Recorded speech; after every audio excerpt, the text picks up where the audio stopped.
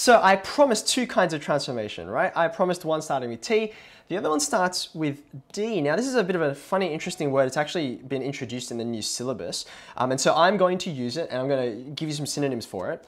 That word is dilation. So when we think about translation, we're thinking about the graph staying exactly the same size, but then shuffling around in different places. The scale remains unchanged. But when we think about dilation, I don't know how many of you have had to go to like an ophthalmologist or an orthoptist and had your eyes dilated, right? When you go into a dark room, of course, your pupils get bigger so you can see better and you can absorb more light. That's the same idea here, right? We're thinking about changing the scale of the graph. They're getting bigger and smaller.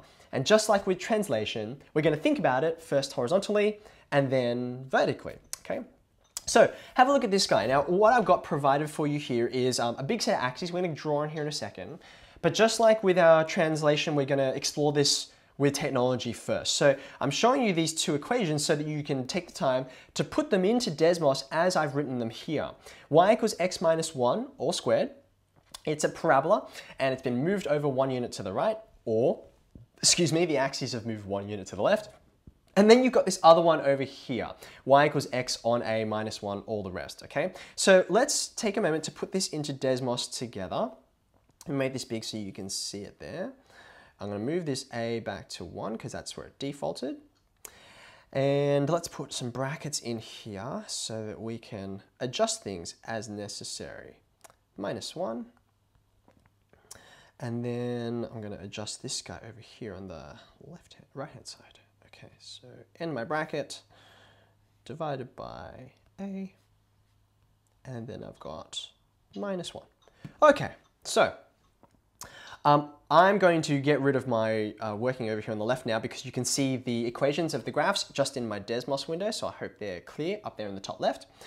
Now, what are we looking at this exact moment? Well, if your screen looks identical to mine with the same value of a, the default where it starts, a equals 1, then my red graph and my blue graph are exactly the same graph. Do you see that? Because I've got x divided by 1, x on 1, so that's just x, right? So I've got x minus 1 squared, and then I've got x minus 1 squared again, okay?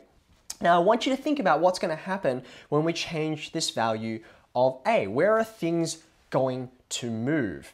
Now, I'm just going to put one value in there, and then we're going to start drawing all over this thing, okay? If I say move a onto 2, what difference have we got here? Now, I slightly gave away the game by telling you what this thing was called, but I hope you still have some thinking to do here, right? There's a dilation, a change. I like to actually use the word stretch because you can, in fact, when you go back, put a back to 1 and then literally watch the graph as you change from 1 all the way up to 2. You can see you're kind of stretching it out like a piece of toffee, right? It's now much wider than what I started with. So what way can I explain what's actually happening here? Well, not everything has changed, right? Some things have actually remained the same. The red and the blue graph share a couple of points that are actually identical. And the one that I'm most interested in, I'm going to take a screenshot so I can draw on it.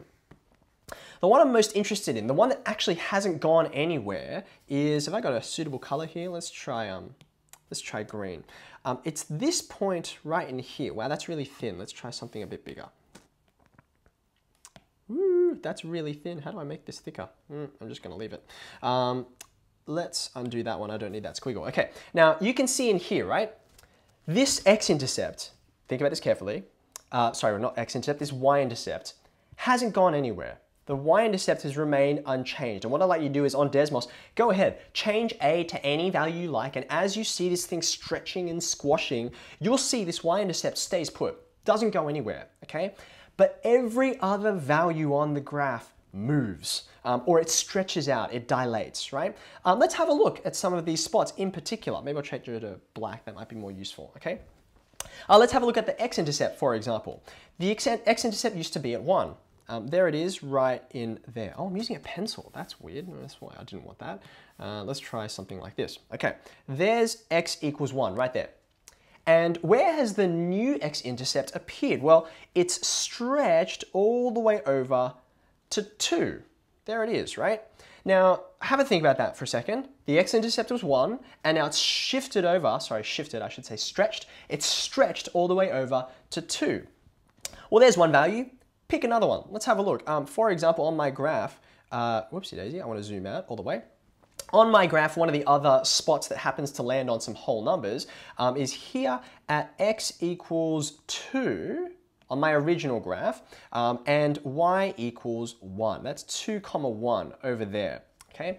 Now this point here, it is also stretched, right? It's stretched over all the way to this spot over here. Where is it? Well, again, you can see it on the coordinate axes, right? Here, it's at 4, 1. So what am I doing here? I'm comparing the same y value, I'm looking across there, but I noticed that my x values have all doubled. Do you see that? I mean, it works for everything, even the ones that aren't on like a nice neat spot. Let's have a look at something like, say, this spot here, right? What is that in horizontal terms? Well, that looks to me like it's around x equals, I'm going to call that 1.78 or something like that, right?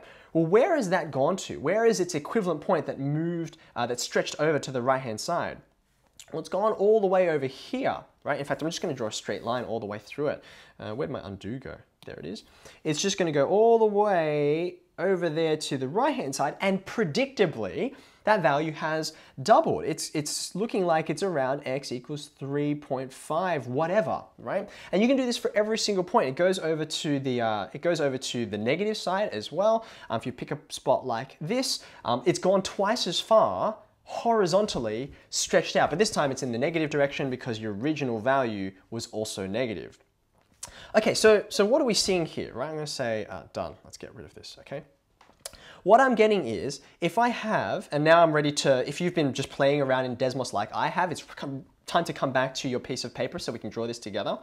If I have a graph like this parabola here, and I'll call this my original, y equals x minus 1 all squared, then my new graph, and let's choose a different color for it. So let's call this guy green. My new graph is going to look just like this, but it has been dilated or stretched horizontally. And just like we saw with translation, we should have expected that it was a horizontal change, because look at where this a, which is the thing that we're using to change, look at where it's attached. It's attached to the x value, which is about horizontal change, okay? So therefore, I'm going to do my best to draw a new, fatter version of the graph, like so. So you can see this has been stretched out. I'm going to fix that up because I've missed my, my y-intercept there. That's better. So this is the one and only spot, the y-intercept there, which doesn't move anywhere because it's right there in the middle. So when you stretch it out, it stays where it is. But everything else, you know, and we move from x equals 1 to x equals, whoops, I went too far, to x equals 2 when we were having a look at our x-intercept, right? And any other point you can take, it stretches and dilates in that dimension, okay? Let me pause there. I'm kind of sick to death of my own voice, and I want you to have a think about this yourself. If this is what dilation looks like when I attach this division or multiplication to the x value, well, what would you expect when you attach the division or multiplication of a to the y value? This is a whole different set of graphs now. I invite you to go into Desmos, draw these two, and then have a look at, or graph these two on the software, and then have a think about drawing them and how you would explain what's happening differently. How would you articulate the kind of dilation that's happening there, okay? I know graphs take time, and I want you to take the time to explore it a bit on Desmos. So I'm looking at the time now, I've got 10:12. So I'm going to give you 3 minutes to have a bit of a play, and you're welcome as well. Like, we're looking at a parabola because we're familiar with parabolas, but you're welcome to put in some other kind of function too, like a cubic or something more exotic. Have a fiddle, and then we'll come back in a few minutes to look at the results together, okay? And you're welcome to ask questions in the chat if you have any. Okay, so Abby, you've asked the question, what does the equation look like with y as the subject? This is an interesting exercise that I'd love you to have a fiddle with, right? If we want y as the subject, I can do this for both equations, right? For this guy here, y plus 1 equals x squared is a pretty simple operation I can do to both sides. So you've probably already worked that out. That's why you're asking about the green one. So I'm going to subtract 1 from both sides. If I do that over here, what's that going to look like? Well, if I take this green thing here, I'll start off in the same way. Just get some space up here. I'm going to add 1 to both sides. So, sorry, subtract 1, I should say. Y on a equals x squared minus 1. And then I think about what you want to do. Make A the subject. I'm going to multiply both sides by A. So that gives me A outside of x squared minus, 1. I'm expanding and factorizing at the same time in my brain. So this is what it would look like with y as a subject. But I hope it becomes clear to you that this, if I write it with y as a subject, it doesn't make it as clear that the A, this is the way I think about it, it's really acting on y, it's not acting on x. Even though it's written there on the right hand side, what's it really fiddling with? If you've had a go at Desmos, you'll see it's not about a horizontal change so much as it's about a vertical change. At least that's the way we've conceptualized it here.